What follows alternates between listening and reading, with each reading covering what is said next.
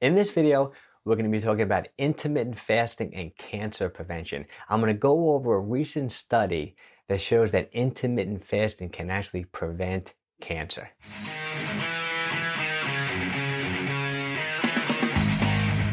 Hello everyone, my name is Mike Kola, and I've been a fitness trainer and gym owner for over 25 years. And if this is your first time here and you really want to improve your fitness, health, nutrition along with me, hit that subscribe button along with the bell indicator so you never miss one of my videos. Okay, let's get right on top. Let's talk about intermittent fasting and cancer prevention. Let's go over this study. Actually, a woman named Ruth Patterson, she's a Ph.D.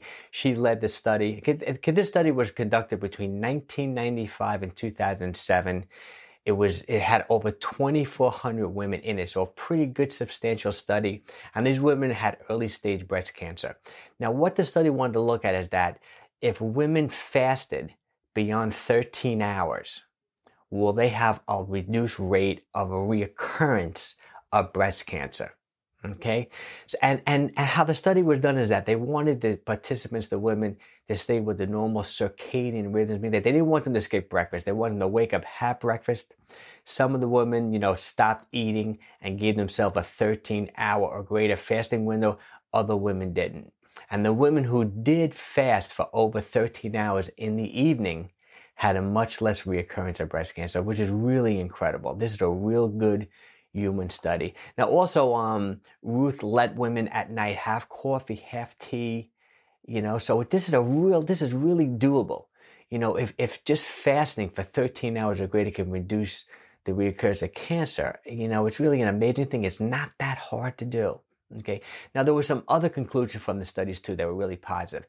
They also concluded that A1C improved. A1C is that number that when you go get your blood work, it shows like 3 months of blood glucose levels. For example, if your A1C gets really, really high, they think you may become pre-diabetic and it may lead to diabetes. So there was improvements in that number. There's also were some inflammatory type improvements. So they concluded that fasting beyond 13 hours can also maybe help with cardiovascular disease and obviously also help type 2 diabetes. And I also want to link up another video I did. I did a video on 3 other studies, on human studies that talk about all the other benefits of intermittent fasting. I'm making this video kind of like to spread the word. I personally have been intermittent fasting, me and my wife, for over 8-9 years. I own a gym. I have so many clients on the program. Everyone's doing well. People are losing weight. They're improving their health, and it's not that hard to do. Okay. Well, I hope you enjoyed this video. If you did, make sure you give me a thumbs up. And remember, if you want to improve your fitness, health, and nutrition along with me, hit that subscribe button. And also, I read the study a few times. If you had any questions, a little more detailed questions about the study, I'll try to answer for you in the comments.